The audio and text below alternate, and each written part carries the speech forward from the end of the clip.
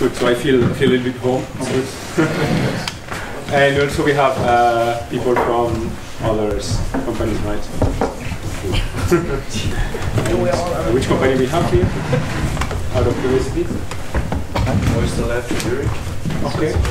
Okay, welcome, gentlemen. Cool. Okay. Just asking which other companies we have. Okay, cool. So it's very close by. So, okay. All right. Yeah, my name is Samir. I work as an Agile coach at Zalando. And Stefan and Jens asked me to share some, what it takes to be like a great product manager. And, well, you know, when I see your days that you had here, I was wondering, like, if I can add on what you've already been doing, you know. There's like so many things you discover together. And if you don't mind, I'll do something totally different. I was in Kampala with my wife in December for 3 months, and I took some pictures. So, yeah. so we can, yeah, it's okay. Yeah, we look at my vacation pictures. Yeah, I'm super extroverted. I share everything.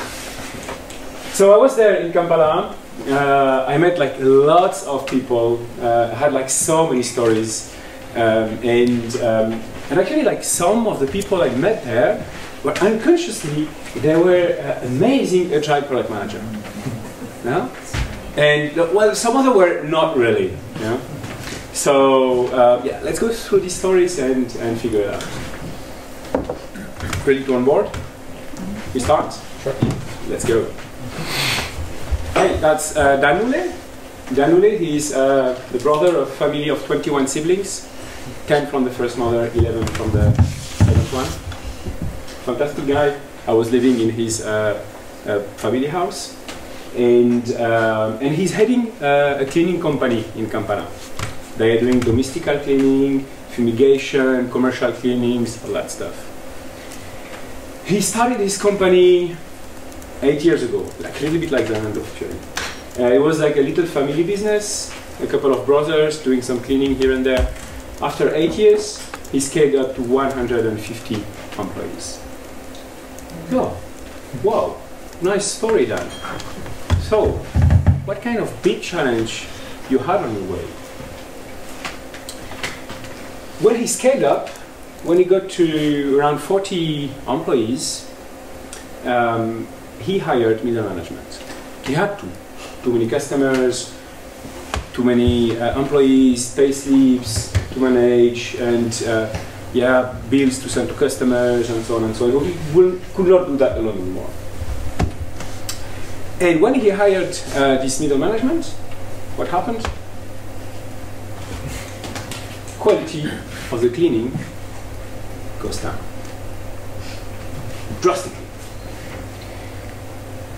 Some unsatisfaction on the client side, unsatisfaction on the cleaners as well, big turnover, quality of the cleaning, but not working. And I asked him, so how did you solve that? What did you do? Yeah. Well, he gave cleaning duties to his manager. So once a week, managers, they had to go, like on client side, and do some cleaning work. This is my daughter, huh? It's not a manager. And guess what? Quality of the cleaning topped up. What happened here? Is it that the manager they actually like are better cleaners? Yeah. Not really. Manager, they were there on site, seeing the customers like in the eyes, seeing what they need, really what they need, seeing the challenges that the cleaners were having. And then they could support them in better way. They could give them sustainable plans on which customer to go, when, equip them with a good material, and so on. Cleaners felt way more respected. They did a way better job. And quality of the cleaning topped up again. Interesting. What can we learn here? What can we learn here?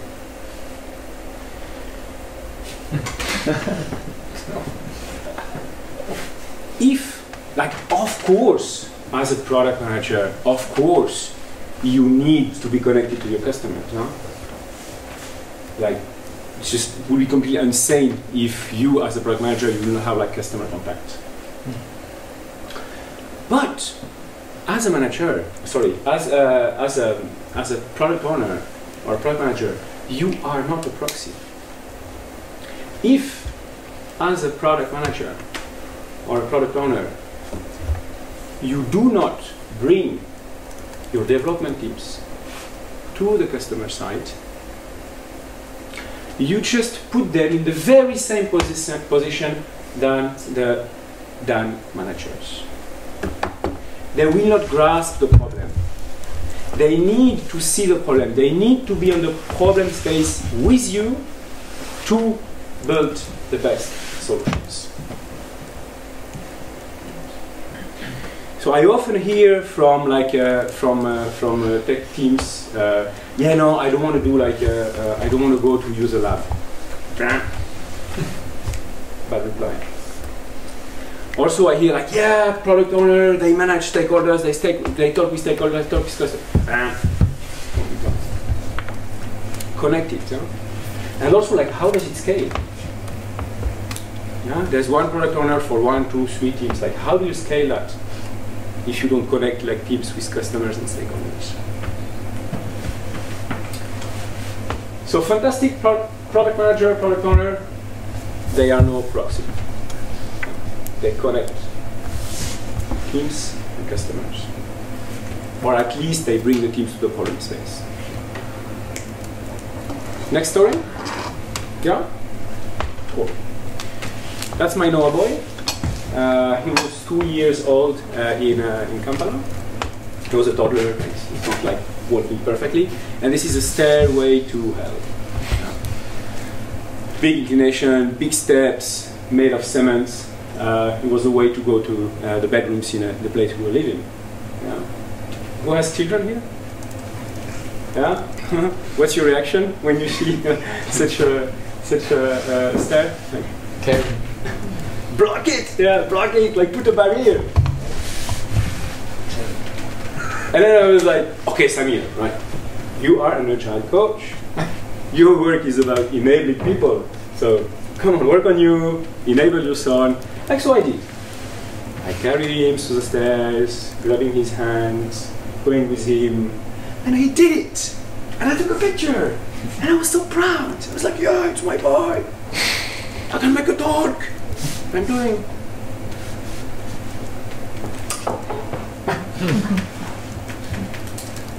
Not really. I think it was one afternoon. He was playing in the living room with the other kids. Had a hard time sharing his toys, and he just grabbed everything. He's like, no, c'est à moi, mine. And he had like the hands full of toys. He went to the stairs to hide the toys in the living room. He was almost at the last step. He lost his balance, and he could not grab the wall. He fell down to the stairs. I saw him falling. I ran. I grabbed him on the floor. He was crying so loud. He lost his breath. He passed for 2-3 seconds. And I was feeling like, whoa, what do I do now? I am in Kampala. What do I do? I was lucky. There was only 4 bumps. Only 4 bumps. I hear often, yeah, the child is about like failing and learning from failure. Well, not this kind of failure. And actually I'm not like, I don't like so much the sentence. The child is maybe like being able to make little mistakes and turn these mistakes into learning and not into failure. And I mean, as a product owner here, I was not so good. I mean, come on. Here was 1, he was crying. 2, carrying toys. 3, going up to the room. Like, this is at least 3 user stories in one. I just gave him like a big batch of stuff and, you know, do it. I mean, if you are, as a product owner, if you are bringing to your team like bunch of assumptions in one requirement, or like big projects, what you're doing is that you're just going up on the stairs and you take the risk to turn this requirement, this project, into a big failure. Big batches, they are death spiral for companies. Great product manager, they slice batches in small chunks of work. And I loved what Dustin shared before. For each chunk of work, make a cheap experiment and validate your assumption. Awesome practice.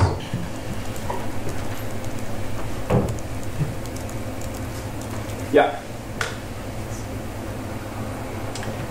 Next story? Sure. Kampala? Every day, every single day, at 9 a.m., Mama Yosef and Salome were cooking some posho. The posho is a maize dough, white one, which is not, it tastes actually, but it fills the stomach, so it does the job. And every day at 9 a.m., they were cooking this posho. And every day at 10, they were cooking beans. And at 11, cooking cabbage. And at 11:30, they were packing the posho into this like little box. Every day, same time. Every single day. And every single day, same time, Brother Robinson, he was charging the posho in his motorbike. Every single day. And he was driving to Kampala to distribute his poshos to the cleaners of the first store. Every day, same time. Posho cooking, posho packing, posho delivering. Same time, same time. And you could stress this process as much as you want. Day with day. Same quality. If it rained, they would cook inside. If someone is sick, they would find someone else to help. If they are late, Robinson would help Mama Yosef and Salome to pack the posho. But they would always do that. Why? Because it's not a process anymore. Because it's not a practice anymore. Because it is a second nature. They just live it. And actually, all the practices that you will use or decide to use as product manager, I believe that you should turn them into a second nature. Pre-mortem, what if your VP product comes to your team like, okay, now you have to do that. You have to implement this feature because our competitor, they have it. And like, go fast. What do? Do you do a post-mortem? No. Do you do a pre-mortem? Do you do a pre-release? Do you take the time to do like a proper story mapping? Do you study your value proposition canvas? Do you do like small MVPs? Do you do that? Or do you do rush and write a document and send it to the development team?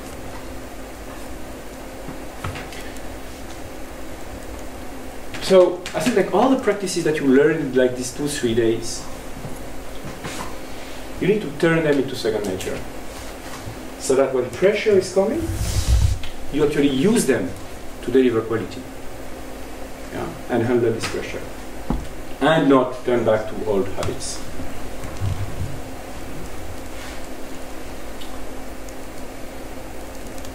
Last story? Yeah? That's my wife here, my daughter. Kids, they had a lot of fun, playing with all sort of things, turning bags into toys, playing with the other kids, turning like rainy days were awesome. They were just running outside and laughing and playing. Very good atmosphere, very good moments, and suddenly this one afternoon, my daughter asked me, "Hey, Daddy, I want to play this game you're playing with Mama." I was like, "What? Chess? Really? All right, let's do it." In 3 days, she was able to name the pieces, position them correctly, and she knew the moves. Basically, she could play chess. It was actually quite hard to play against her. Huh? "Daddy, why do you hit me? Always you hit me." "Okay, I don't hit you." "Don't cry." She was so focused. Like she had like all her energy and all her willingness on like doing this chess thing. Willingness, focus, energy. It's kind of ingredients that actually I guess you would like to have in like the delivery team working on your products, right? It would be awesome, right? To have like everybody so focused, energized. So what happened here? Who has children? Yeah? What if you go to your daughter and say, "Okay, now we play chess"? No way. No way, huh? No way. I mean, we are just grown-up children, huh? We don't drink juice anymore, we drink fancy cocktails. But I mean, like the triggers, they are the same, huh? She decided, huh? That's why she was so engaged. This is probably why we have this autonomy, hippie, thingy stuff in all the Agile movements. Maybe you heard about like this, product pitch. You go, you have like a bunch of colors, and you go and you pitch your projects. First project manager, second project manager, third project manager, and then the teams, like the people that decide on which project they want to work on. This is maybe like what we try actually to trigger when we do that. We talk about like pulling the work. That's what we try to do as well here. And it's so easy to destroy that. It's so easy. You go to a team, and say, "Oh yeah, now you do this, now you do that." And you're breaking everything. Of course you can build a product, micromanaging, and telling people what to do. But the best products, I believe they emerge from self-organization. So, these are my tricks for great project manager. What was it again? Here?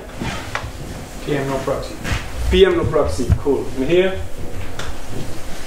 Small packages. Small batches. Small batches, awesome. And this one, yeah, small batches. Here? Practice to second nature. Practice to second nature. And this one? Self-organization. Cool! So you have it, huh?